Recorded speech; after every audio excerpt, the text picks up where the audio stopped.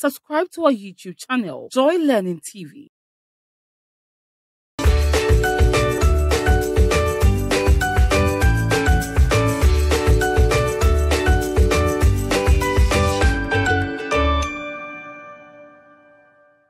Hello, it's Joy Learning channel with Wisdom Agbesinyale. As usual, with one. Always enjoying chemistry on Joy Learning channel. Welcome. What do we have today? Oh, elements. Yes, elements, atoms. They are arranged. How are they arranged? So, the arrangement, what does it tell us? Is there any importance to the arrangement? Yes, because from there we can do a lot of manipulations of the chemical species for the betterment of society. So today we want to look at the periodic law, and then that will lead us to periodic properties, and we'll talk about examples of periodic properties and pick them one by one and highlight on them. Here, there are no technicalities here. It's literature, reading. So you must really take your time, read them closely for you to grasp the concept, and you will enjoy on Joy Learning channel. Right, so what is the periodic law? Recurring pattern. You can get the periodic table by you because it's a period. So, periodic table. So, the law governing it, the elements are arranged vertically and horizontally. So, from top to down, we say that is the group of elements. From left to right, we say that is a period of elements. You see, and the elements, we have their physical properties, and they can combine. They can undergo chemical changes when you put them together. Then we say that is a chemical reaction. You see, right? So, per definition of the periodic law, it is the physical and chemical properties of elements changing regularly according to their atomic numbers. So it is the atomic number that gives us a specific element on the periodic table. So for example, if I say state the element with atomic number 11, you will not go and mention any other element than sodium. So you tell me it is Na. What is the atomic number of magnesium? You will not tell me anything than telling me magnesium has atomic number 12. You see. What about chlorine? 17. But physically chlorine is gas at room temperature. Physically, sodium is a metal at room temperature, very soft metal. You see. So the properties of elements are periodic function of their atomic numbers. So if you don't like the first one for the periodic law, then you can have the second one as the definition. So choose the one that you like. So when elements are arranged in order of increasing atomic number, there is a periodic repetition of their chemical and physical properties. So for example, if I move from left to right, that is, I have lithium, then I have sodium, then I have potassium. All these guys, they have one electron in their valence shell. So we say they are in group 1. So So if I move from there, and then back to sodium, lithium and sodium will share a common pattern in chemical property and in physical property. Lithium is solid at room temperature, sodium is solid at room temperature, and they can lose one electron. So that is the recurring property we are talking about. So both elements in the same group behave similarly. So it means that if I move from potassium to the last group there, group 8, and I return, whatever is here, say X, will behave like potassium. So recurring property. So that follows and is exhibited on the periodic table. So we follow up with the trends on the periodic table. That is the periodic property. And of course, physical or chemical property of elements that changes regularly or shows variation with increasing atomic number.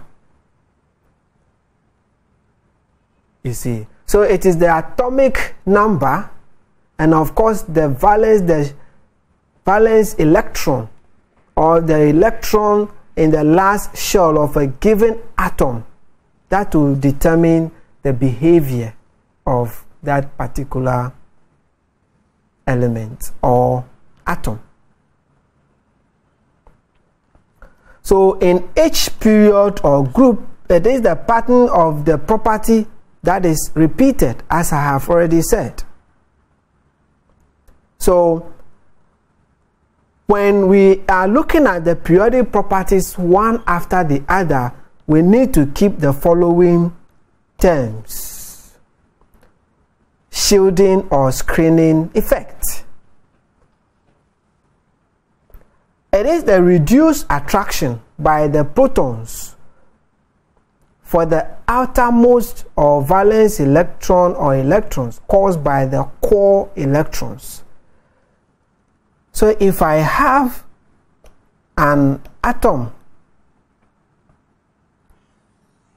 like that, then I have the nucleus, and I have the electron on the shell.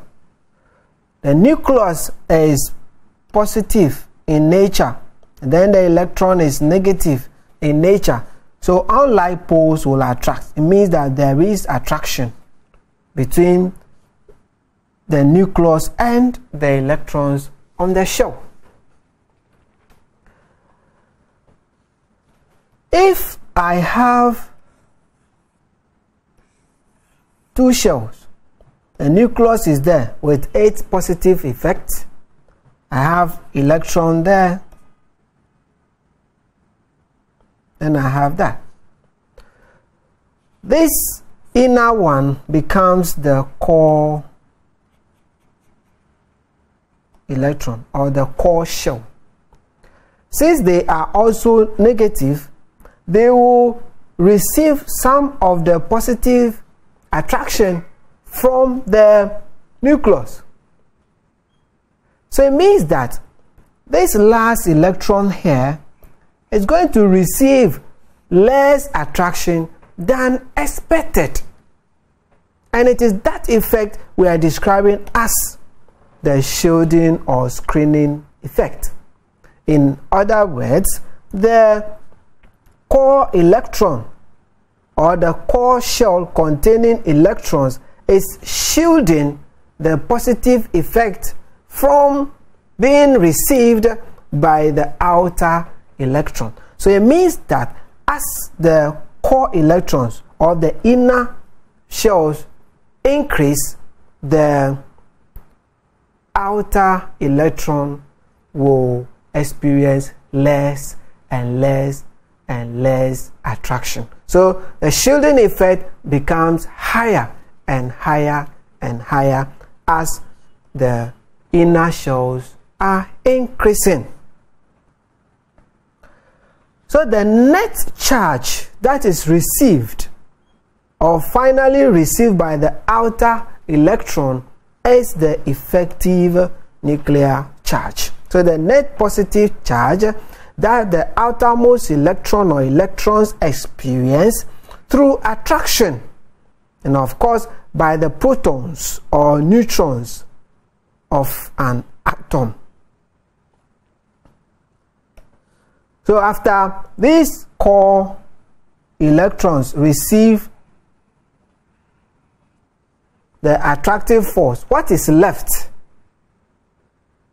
will be received by the outer electron, and that is effective nuclear charge. So it means that the effective nuclear charge is inversely proportional to the shielding effect. When the shielding effect increases, the effective nuclear charge decreases, and vice versa. We can now continue with the properties.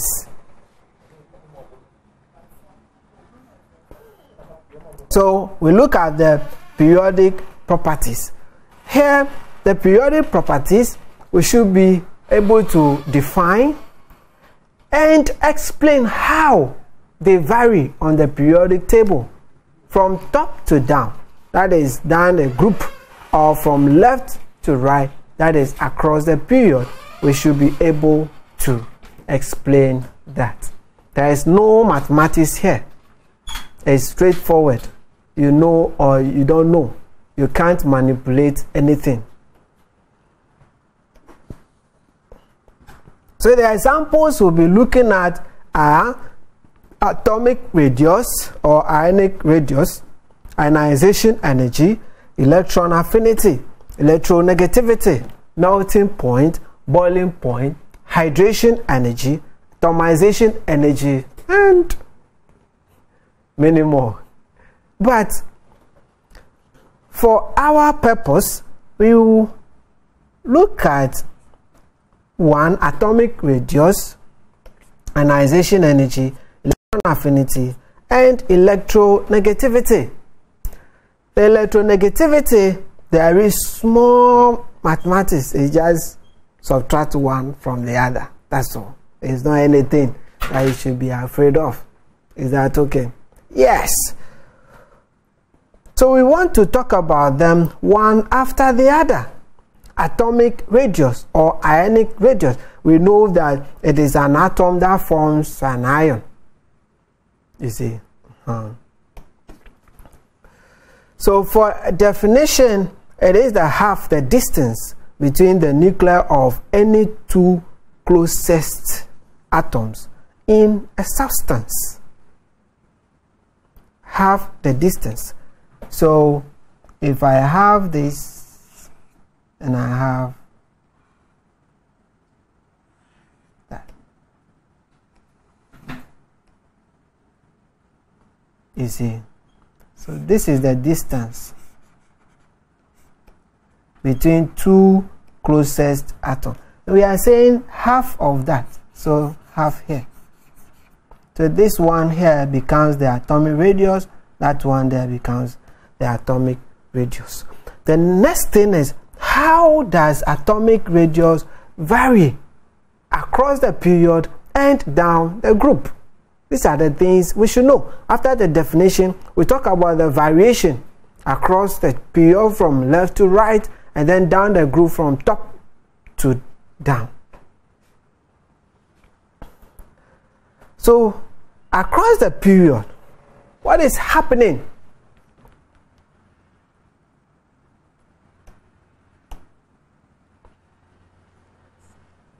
If you are moving from left to right,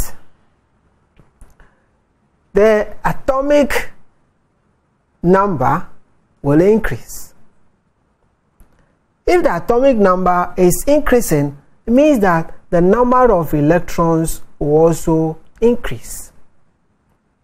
But the number of shells will remain the same. So for example, if I have lithium here, 1, 2, 3. So lithium has atomic number 3. And then atomic number 4.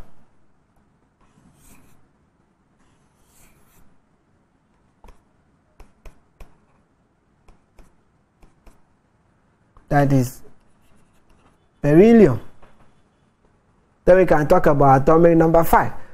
You realize that after the first shell receiving 2 electrons, any other shell that comes is constant by receiving more electrons as you move from left to right.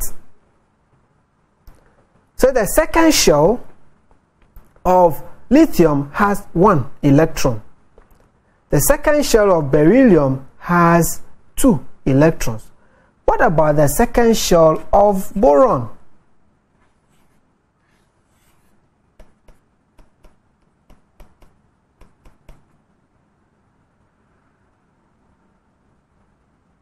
We'll have 3 electrons. So as you are moving from left to right, the number of electrons are increasing on the outer shell. That is also telling us that the number of protons is increasing. So if the number of protons is increasing, it means that there will be higher effective nuclear charge, or effective nuclear charge will increase from left to right, because we have only 1 core shell shielding the outer electrons. So shielding effect is the same. That will give rise to increasing effective nuclear charge across the period.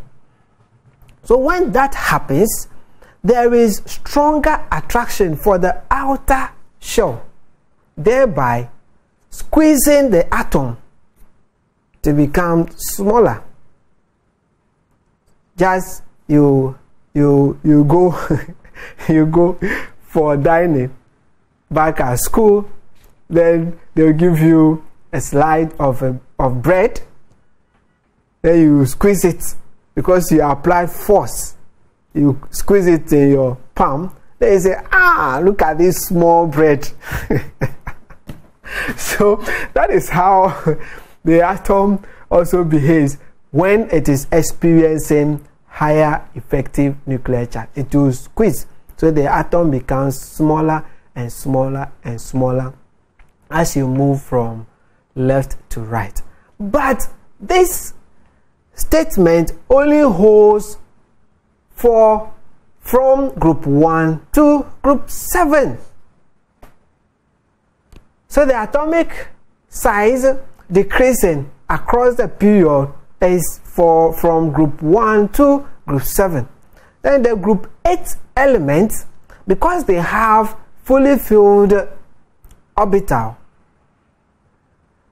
the electrons there experience some form of repulsion. So when I want to come near you, say, don't come near me. So there is repulsion. Because of that effect, it causes the group 8 element to expand. So they have larger size than the group 7 element. You get it? Yes. So the general statement that atomic radius decreases across the period is from group 1 to group 7. Take note of it.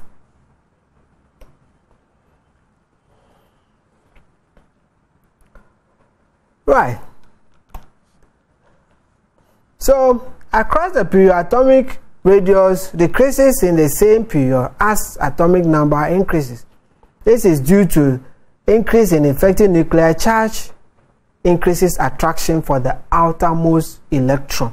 However, as I have said, there is an unexpected sudden increase between the halogens and the noble gases in the same period.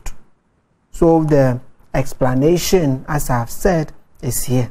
There is an increase in repulsion among the electrons in the complete outer shell of the noble gases. You see, so this increased repulsion has the effect of expanding the atom to give it a bigger atomic size. So if in an examination question asks you explain why the group 8 elements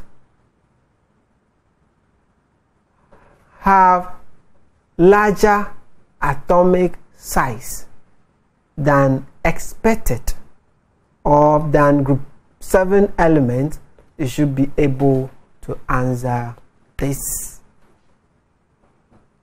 Is that okay? Don't forget, we are talking about complete shell of the noble gases. You know, the noble gases, they have fully filled outer shell. The fully filled outer shell is bringing some form of repulsion. Don't come near me, so you have to move away. You two, don't come near me, so you have to move away. So doing, the whole size of the atom expands. So we can talk about a diagram here where atomic radius in picometers is plotted against atomic number. So from lithium to beryllium, boron, carbon, nitrogen, oxygen, and fluorine. You see, fluorine atomic number 9. So this is period 2. So you realize that with atomic number 10, that is neon, will project a letter like that. See, having atomic size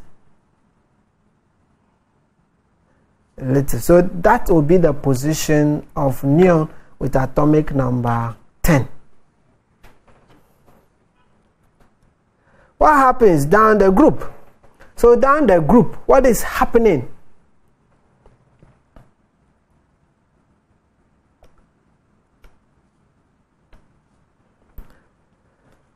So down the group, let me have lithium.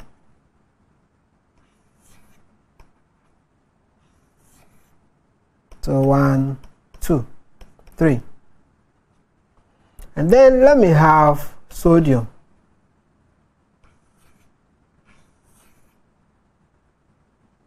One, 2, 3, 4, 5, 6, 7, 8, 9.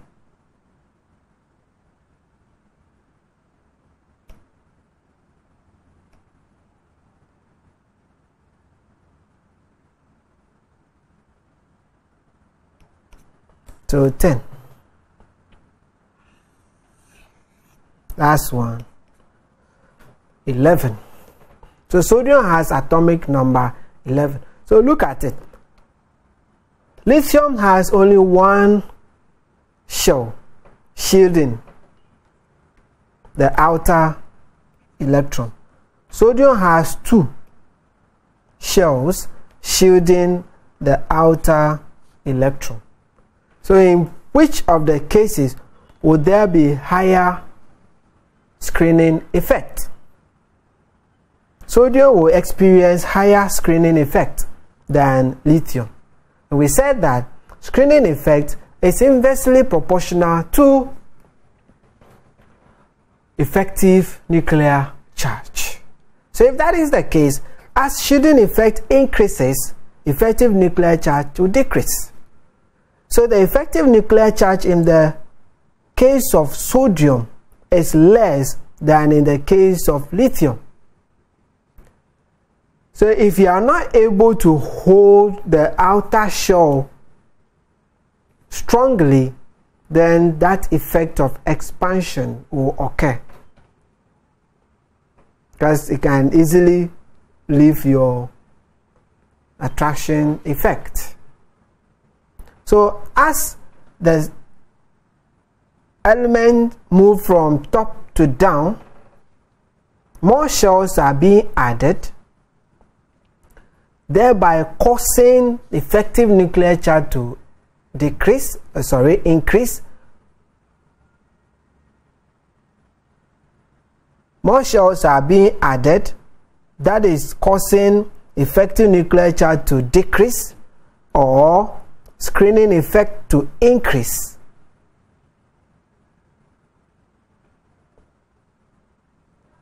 As more shells are added, screening effect will increase, effective nuclear charge will decrease. So if the effective nuclear charge decreases, it means that the attraction for the outer electron will be less. So that will cause the atom to expand. So down the group, atomic size increases. So they are here for your reference. Atomic size increases, increasing screening effect or decreasing effective nuclear charge or attraction. Decreased attraction for the outer electrons. Those are the reasons why, as you move from top to down, you experience increasing atomic size. So we can pick an example on this diagram where we are looking at group 1 elements: lithium, sodium, potassium, rubidium, cesium. Now, of course, atomic radius in picometers. So these are the values for the atomic radius.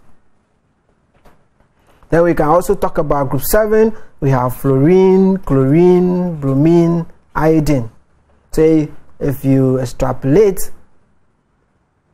answer time will go up there.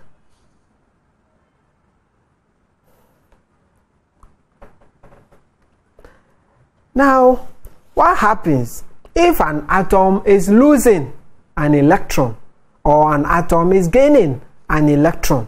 What happens to the size when you compare it to the neutral atom, where the number of protons equal to the number of electrons? So let's say, for example, I have sodium. Sodium has atomic number 11. The neutral sodium, 11 protons attract 11 electrons. But when sodium loses 1 electron, we will have 11 protons attracting 10 electrons. You see, so in the neutral atom, I'll have 3 shells. So sodium is in period 3. We have 2 core shells shielding the outer electron.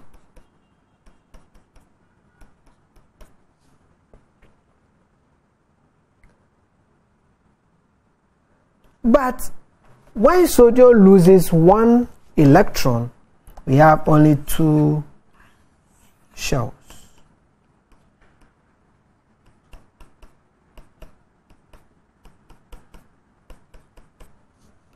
You see, only 1 shell containing electrons shield the outer electrons in the case of Na+. So in which of the cases will we experience greater effective nuclear charge? It will be the Na+ ions will experience greater effective nuclear charge. So that tells us that since 11 protons are attracting 11 electrons in the neutral atom, and then 11 protons are attracting 10 electrons in the ions, the ion will have smaller size than the neutral counterpart because of high effective nuclear charge. You see. But what about, so it is here for your reference.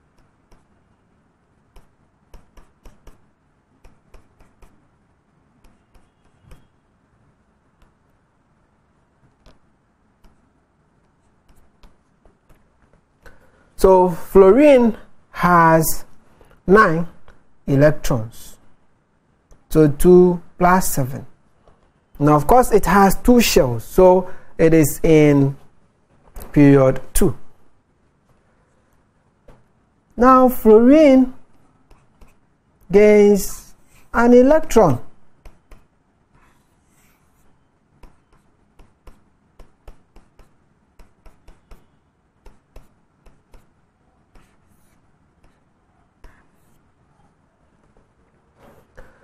So here 9 protons attract 9 electrons in the neutral fluorine. But here we have 9 protons attracting 10 electrons in the ion of fluorine. What is happening? You see. However, the incoming electron will experience some form of repulsion. So it means that that form of repulsion will cause the ionic size of the fluorine minus to expand, increase because of that repulsion. Less proton is attracting more electrons. So the effective nuclear charge too will be reduced or will be less. In that case, the anion of any given element will have larger size than the neutral counterpart. So here we use chlorine to illustrate. So size of Cl minus is greater than that of Cl. So in our examination, the examination can ask you to explain why Cl minus has larger size than Cl. So you should be able to explain.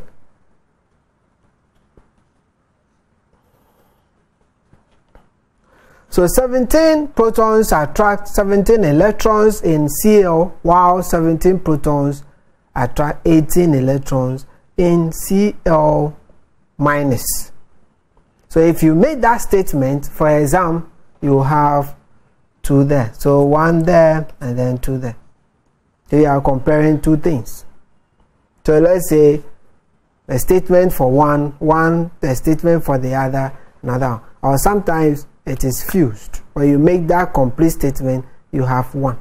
So effective nuclear charge in Cl is greater than in Cl minus.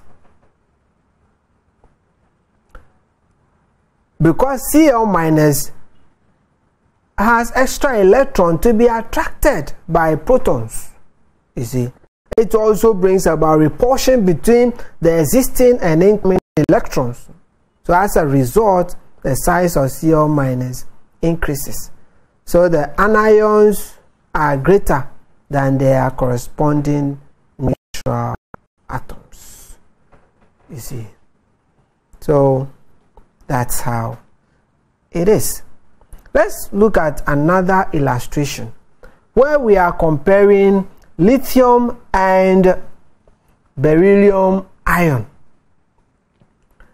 So here, what we say? Lithium has 3 electrons, beryllium 3 electrons after losing 1 electron. So since the 2 species have the same electrons, we describe them as isoelectric. Iso means same, and then electron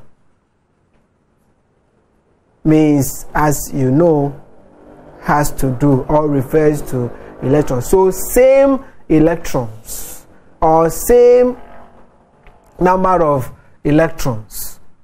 So both species are isoelectronic. So if that is the case, what do you think? In the Be+, we have 4 protons attracting 3 electrons. And then in the Li, we have 3 protons attracting 3 electrons. So which case will receive higher effective nuclear charge? You say it is the Be+. So if that is the case, the Be+ will have smaller size than the Li. You see, because of the high effective nuclear charge, as the bread example, press it, it becomes small.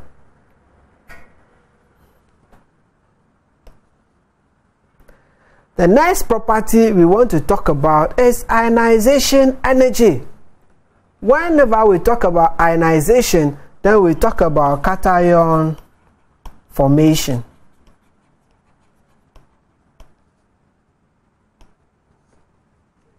You see, here a single atom gives off an electron to become a cation or positively charged. How? If I have Li, lithium solid, as we see at room temperature, is made up of like atoms or the same atoms. Therefore, the solid lithium that is at room temperature cannot lose an electron. So when will it lose an electron? What should happen to it before it will lose an electron? You need energy. When you add energy, the solid lithium will undergo sublimation.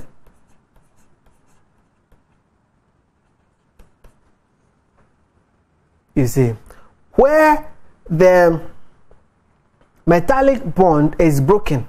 So when the metallic bond is broken in the element lithium, the atoms are free to move. So if the atoms are free to move, they have high energy. So this is my lithium metal. It's now in the gaseous state. The atoms making up are now in the higher energy form. So they have high energy. And now, of course, they are moving. So high kinetic energy. So if they have high kinetic energy, it means that they will move away from one another. So if they move away from one another as far as possible, the force of attraction between the atoms becomes much less, even almost non-existent, because they have high kinetic energy. When that happens, we refer to them as isolated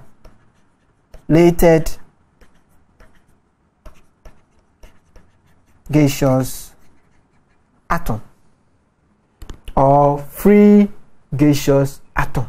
They are free. Everybody is going its own way. There is no force of attraction. They are out of the attractive environment of one another. You see. So, what is happening? You need energy to remove an electron from the isolated gaseous atom. So it is the atom that loses electron to become ionized and of course to form the cation. That is why in the definition we said that it is the minimum energy needed or required to remove completely the outermost shell of a gaseous isolated species or atom.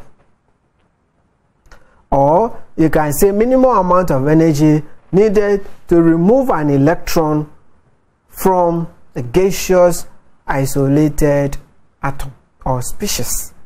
Please take note, gaseous, because they have high kinetic energy, so they have become isolated. They are out of the attractive force of one another. Now when that happens, the lithium can move from there to there, losing an electron. So this one, we can say this is the first ionization energy, because the neutral atom has lost one electron. So that is ionization energy 1. So we can talk about ionization energy 2 or second ionization energy. The second ionization energy, it is the isolated cation that loses another electron. So we can talk about the second ionization energy and so on and so forth. If we have species that will form more than one cation, then we can have first ionization energy, second ionization energy, third ionization energy, and then we can also have wheezy ionization energy. You get that? Yes. Okay. So that we can say first ionization energy is the energy needed to remove one electron from 1 mole of gaseous atom to form 1 mole of gaseous singly charged cation. So here you can decide to bring it or to leave it out. So the second ionization energy is the energy required to remove 1 electron from a gaseous singly charged cation. So another illustration, I have sodium here losing an electron to give us the sodium metal. Or I can write it, this electron can go there, so I can have Na producing Na plus 1 electron more. Please don't memorize this, they are constants.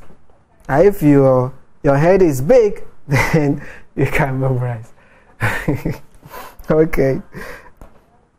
We can look at aluminium. Aluminium has to lose 3 electrons. So we say it is a trication forming element. It means that it will have a +3 charge. So let's see. Take note, the ionization energy is not once. It is a process. If I say Al3+, it doesn't mean that the aluminium element or atom has lost the 3 electrons at a go. No, it goes step by step by step until all the 3 electrons is lost. So it will have 3 ionization energies. You get? Yes. So look at this. Aluminium metal will go to the isolated state, then it will lose 1. So that one is the first ionization energy. Then that cation will lose another one, that will give us second ionization energy. So this is first ionization energy, second ionization energy, where you lose 2, and then we can have third ionization energy to finally arrive at the Al3+. Now look at this. So the values are quoted, and you realize that as aluminium is losing the electrons, the ionization energy will also increase. Any explanation to that? Yes. We're talking about effective nuclear charge. So as you are losing an electron, the effective nuclear charge will also be increasing. You see, so that has been attested to by the values quoted a noble gas, because it has electron of 10 electrons. So I would say that Al3 plus is isoelectronic to neon with 10 electrons. Please take note, whether an atom loses or gains an electron, it doesn't affect the number of protons. So here, aluminium, I'll still have my 13 proton number, but 10 electrons. That is why it is isoelectronic to neon. So now look at it. We want to enter the +4 state of aluminium and look at the energy.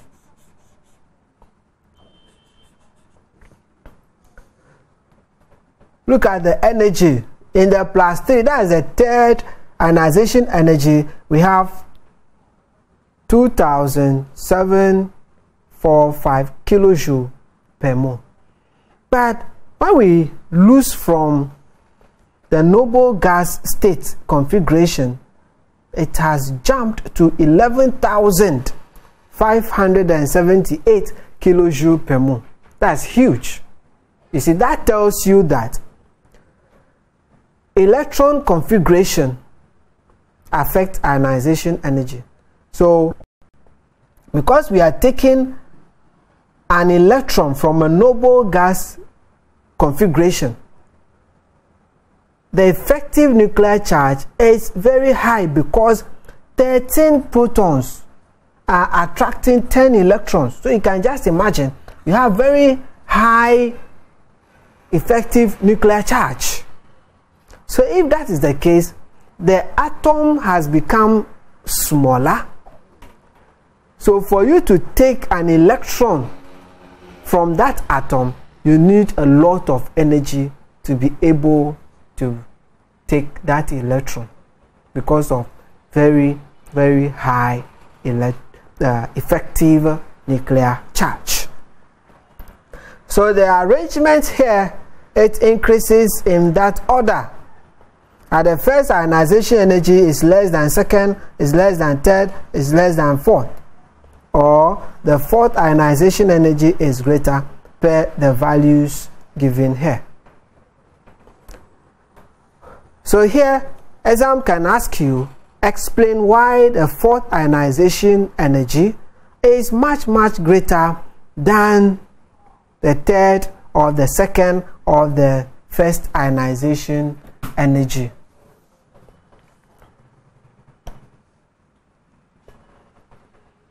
So for explanation, increasing effective nuclear charge as the atom loses electrons. So as the atom is losing electrons, the effective nuclear charge will be increasing and be increasing. So there will be stronger force on the outside. So higher energy is needed to take electron from the stable noble gas electron configuration as recorded in ionization energy number 4 here. You see. So the total energy needed to remove all 4 electrons will be that first ionization energy plus second plus third plus fourth.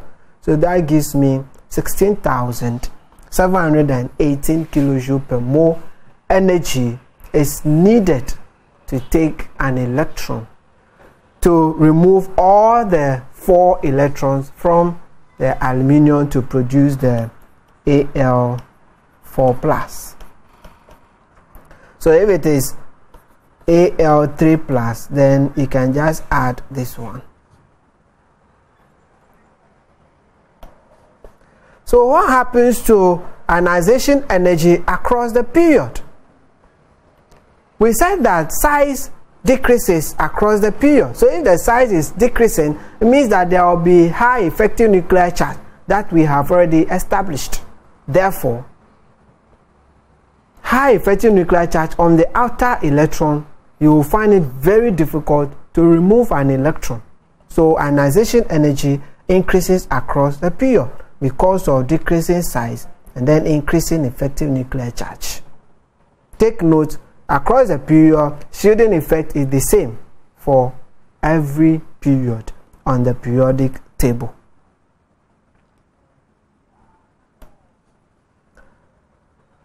So let's take note that first, ionization energy increases across a period because electrons in the same principal quantum shell do not completely shield the increasing nuclear charge of the protons. So electrons are held more tightly, require more energy to be ionized. So the ionization energy of chlorine is greater than that of sodium, and of course sulfur is greater than that of magnesium. Down the group, what do you think will happen? Ionization energy will decrease because size is increasing. Attraction for outer electron decreases. So the electrons there, they have higher energy to escape the attractive force of the nucleus. So in that case, if somebody has high energy and you want to take that person, you need less energy to take that person. So it's simple, it will just move away.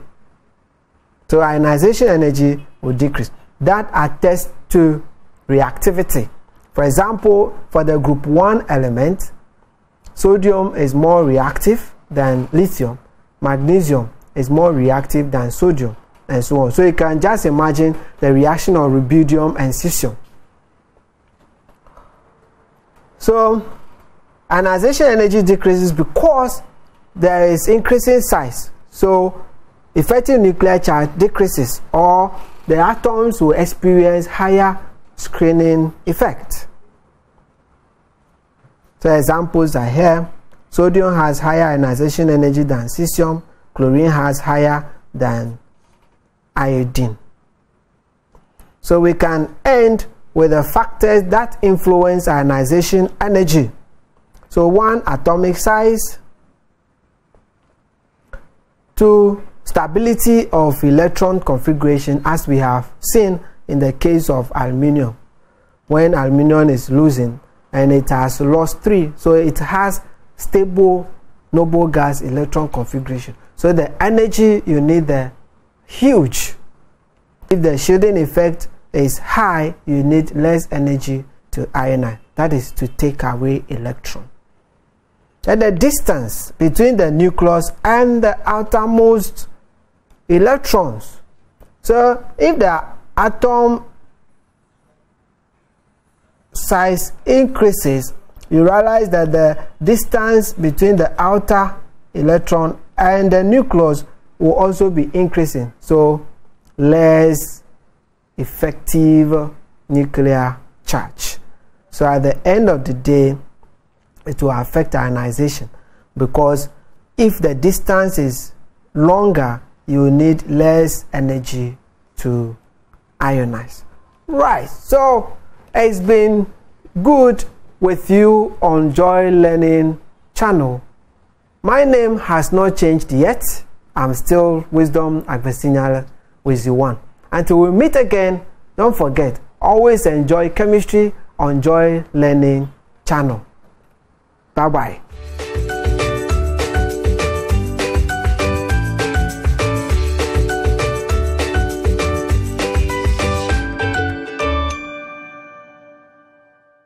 Subscribe to our YouTube channel, Joy Learning TV.